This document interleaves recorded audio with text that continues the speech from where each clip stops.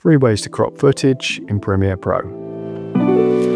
So to demonstrate, I have one clip on top of another. Select the clip you want to crop, go to this icon here, change it from transform to crop. Now you can use the crop marks to crop your video. While it's still in crop mode, you can click on the footage in the crop and move that around. And if you want to move your entire crop footage, change the icon back to transform, then you can move your entire cropped footage around on the display.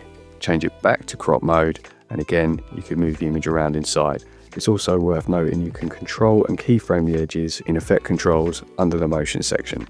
Now that's the easiest way, but the problem with that is you're stuck with straight edges and you can't feather those edges. So here's another way, which is a tool in Effects called Crop. Drag that onto your clip and go to Effect Controls and look for Crop. Select Crop, and then you can see crop marks on the side of the footage. Much like the original crop tool, you can do it manually or use the controls. But the difference with this tool is you can feather the edges. Just click on Edge Feather and increase it to create the look you want. That looks pretty cool and you can probably do a lot with that. However, this tool seems to have a limitation in that the circle doesn't appear to work. Not sure why. If you know, let me know. But to remedy that, I would use an opacity mask.